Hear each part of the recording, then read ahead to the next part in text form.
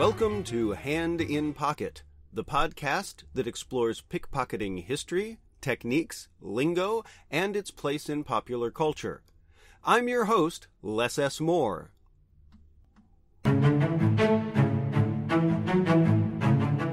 This is your audio tour of the virtual museum of history's most famous pickpockets.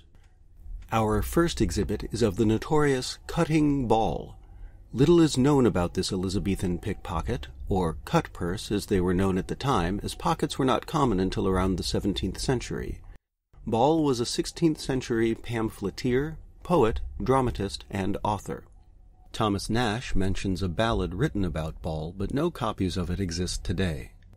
Ball's sister Emma was a prostitute, quote, a sorry, ragged queen, end quote, who, according to various reports, was the mistress of Richard Tarleton, an English actor and the most famous clown of his time, known for impromptu comic verse, which came to be known as tarletons.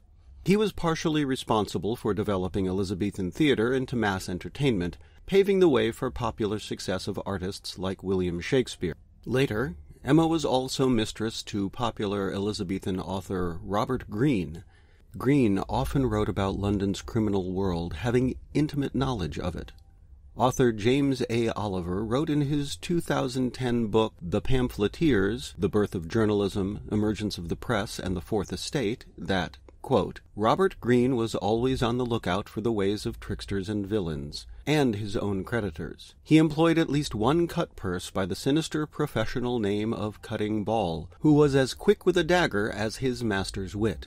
In a tavern on one occasion, so it was said, an unwary writ server was made by Cutting Ball to eat his parchment with wax seal to taste, end quote.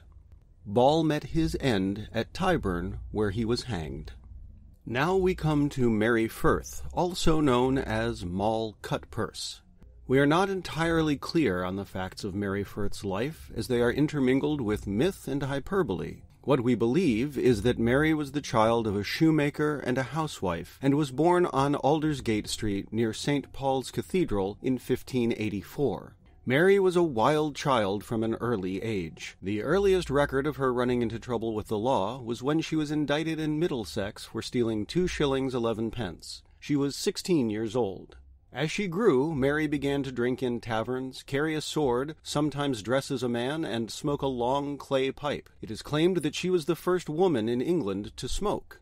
She would also steal purses from passers-by, by cutting the strings securing the purse to the owner's belts. For this, she earned the name Moll Cutpurse. According to Volume 1 of the Complete Newgate Calendar, Moll became a criminal because, quote, her income being not equivalent to her expenses, she entered herself into the society of divers, otherwise called file-cliers, cut-purses, or pickpockets, which people are a kind of land pirates, trading altogether in other men's bottoms for no other merchandise than bullion and ready coin, and they keep most of the great fairs and marts in the world. In this unlawful way, she got a vast deal of money. End quote. Victims of pickpockets would come to Moll and offer her compensation for her retrieving their stolen goods. The dippers were happy to hand over the goods in exchange for a cash ransom. It was an arrangement that kept both sides happy. Moll lived a colorful life. She is reported to have often performed in men's dress at the Fortune Theatre in 1611, where she would banter, sing songs, and play the lute. On a 20-pound bet, she rode from Charing Cross to Shoreditch, dressed as a man, waving a banner, and blowing a trumpet, all while riding the most famous performing animal in London, a dancing, counting, and dice-playing horse called Morocco. After being burnt on the hands 4 times as punishment for thievery, Moll became a notorious highwaywoman during the English Civil War at almost 60 years of age. She was eventually caught, tried, and sentenced to death, but escaped her fate by paying a £2,000 bribe, which would be equivalent today to $419,881. Mary Firth, known as Moll Cutpurse, died on the 26th of July, 1659. According to her will, she asked to be buried, quote, with her breech upwards, that she might be as preposterous in her death as she had been all along in her infamous life, end quote. Next, we have George Barrington. George Barrington was an Irish-born pickpocket, popular London socialite, Australian pioneer, and author. His escapades, arrests, and trials were widely chronicled in the London press of his day. Born on the 14th of May, 1755, in County Kildare, Ireland, he was fathered either by a silversmith named Waldron or an English troop commander, Captain Barrington. There is little information about his childhood. We know that he attended school in Dublin until age 16. However, there are conflicting stories as to the specifics of his leaving. One version claims that he stabbed a schoolmate, the other that he robbed his schoolmaster. Both stories agree that George was flogged, ran away, assumed the name Barrington, and joined a traveling theater company. When the company's funds became tight, the manager, quote, prevailed upon Barrington to undertake the profession of a pickpocket. He then commenced in this endeavor by affecting the airs and importance of a man of fashion. End quote. The manager was eventually caught, convicted, and sentenced to transportation to the Australian penal colony. Barrington escaped to London, where he dressed as a priest and continued pickpocketing. The gentleman pickpocket, as Barrington came to be called, had a certain amount of success, but his luck swung like a pendulum. He attempted to rob the Russian Count Orlov of a snuff-box worth £30,000 at the Covent Garden Theatre. He was caught and arrested, but later freed when the Count refused to prosecute. Soon after, he was caught picking pockets at the Drury Lane Theatre and was sentenced to 3 years' hard labor. After he served his sentence, he returned to his trade and was caught once more, and sentenced to 5 years' hard labor, but an influential patron arranged his release on the condition that Barrington would leave England. He moved briefly to Dublin, but then returned to London in 1790, where the gentleman pickpocket was once more arrested for pocket-picking. This time, he was sentenced to 7 years' transportation. This is where George Barrington turned his life around.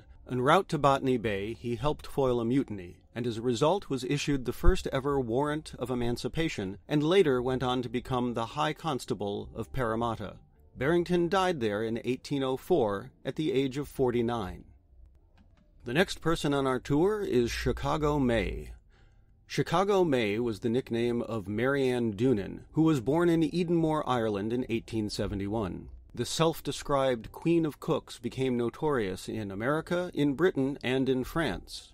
At the age of 19, as her mother gave birth to Mary's fourth sibling, Mary stole all of her parents' savings and ran away to New York City by way of Liverpool. In New York, she supported herself through prostitution and pickpocketing before she moved to Nebraska to stay with family. While there, she met and married Doll Churchill, a member of the Dalton gang, who was ultimately lynched after an attempted train robbery. Although Mary lost her husband, her marriage had granted her American citizenship. In 1893, she moved to Chicago, where the World's Columbian Exposition was taking place and attracting large crowds. It was during this time that May became the darling of the Chicago newspapers. The Chicago Tribune called her the, quote, Queen of the Underworld, the world's cleverest woman crook, and a pioneer in women's rights in a world of crooks, end quote. Tribune reporter Genevieve Forbes Herrick credited May with, quote, having perfected the fainting fit, during the agonies of which she would revive sufficiently to steal watches and scarf pins of the men who were helping her, end quote. Another of May's signature tricks, as reported by Herrick, was to lure a man into a hansom cab where she would allow him to, quote, put his arms around her trim waist, her blonde head on his shoulder, end quote, where she would, quote, bury her lips in his scarf and deftly bite out the scarf pin, end quote. Chicago May was an attractive woman, and she used that to great criminal success. She was described as having bubbling vitality, a baby stare, a dreamy smile, and enchanting, innocent eyes. Even so, by 1928, she had spent a third of her life in prison. Her first prison sentence came as a result of her participation, along with Eddie Guerin, in the 1902 robbery of an American Express office in Paris. They stole the equivalent of $165,000. They were convicted in a French court, and May was sentenced to 5 years in prison. Guerin was given life on the infamous penal colony Devil's Island. Eventually, and supposedly with May's help, Guerin became one of the few prisoners ever to escape from the island. The two met up in London, but the relationship did not last, and May took up with a burglar named Charlie Smith. During a 1907 altercation between Smith and Guerin, Smith shot the other man, wounding him in the foot. Smith and May were tried for attempted murder, and May was convicted and sentenced to 15 years in prison. Upon her release in 1917, she returned to the United States. In a 2005 interview, biographer Nala O'Fallon noted that, quote, May has some absolute core acceptance of herself. She never apologizes for anything. She's perfectly open about what a bad, dreadful woman she was. She's kind of matter-of-fact that life dealt her this hand of cards, and she played it her way. End quote. On May 24, 1929, just 18 months after Herrick's Chicago Tribune feature on Chicago May checked herself into a Philadelphia hospital. The Tribune reported that, quote, her complexion was sallow, her tawny hair was thin and streaked, and her bubbling vitality had given way to the slackness of age. End quote. She was there for an abdominal surgery, after which she was planning to marry Charlie Smith. Less than a week later, May died. The Tribune headline read, bluntly, Chicago May, famous woman crook, is dead. Of Chicago May's life, O'Fallon said, quote, this is not a negative story at all. You may have to pay close attention to know that in her terms, her life was a success, her great adventure. End quote. Finally, we come to the man known as the comedy cutpurse, the Dapper Dipper, The Virtual Museum of History's Most Famous Pickpockets is now closed. Sorry, folks, looks like that's the end of the tour. Thank you for visiting, and please come again.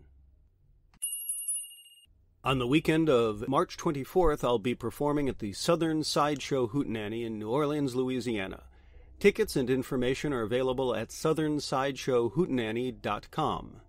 Then I'll be taking the Cheeky Monkey Sideshow down to the Festival of Legends in Apex, North Carolina. That's on April 13th and 14th. You can get more information at festivaloflegends.com. After that, I'll be at Clown Cabaret in Washington, D.C. on April 17th. You can find out more about that at clowncabaret.com. Speaking of .coms, come on over and visit my website, which is lessmoore, LESSMOORE.com. You can also find me on Facebook at Les S. Moore Show. Come on over, give it a like, say hi. I'm always happy to make new friends. Each episode, I teach you a little bit of insider pickpocketing lingo. I realized that in the past episodes I've used the term mark a few times without explaining it. A mark is the intended target of the pickpocket. An interesting fact about the term mark is that it originated in the carnival sideshows. The ticket seller would have a vantage point standing a little bit higher than the crowd in his ticket box, and that would allow him to see into the wallets of the people coming into the show. That way, he knew if they had a lot of money. He would then gently touch them on the shoulder, leaving a small chalk mark on their back so that the folks inside the tent would know who was the most flush with cash.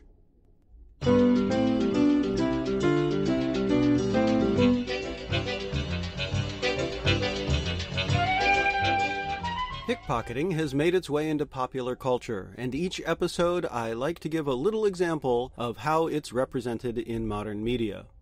In 1959, Robert Bresson wrote and directed the movie Pickpocket. Pickpocket is the story of Michel, played by Martin LaSalle, who is a poor, bored, and directionless man living in a run-down flat in Paris. He goes to a horse race and on a lark steals money from a spectator's purse. Almost immediately, he is arrested. The police don't have enough evidence against him, so they let Michel go. Later, after watching a group of pickpockets working a crowd, he joins up with them, and they teach him the techniques and skills needed to be a successful cut-purse. The movie also features a sickly mother, a well-intentioned friend, a pretty and demure young neighbor, a cunning police inspector, a reference to George Barrington, Michel's downfall, and his sort of redemption. Pickpocket is another movie that gives nice coverage to the almost choreographed methods and techniques of a pickpocketing gang. It's kind of artful. But what struck me most about Pickpocket was the total lack of facial expression on the face of every single character, not even when they were enraged or weeping. The movie has an overall feeling of oppression, as if, even when life is good, existence, in and of itself,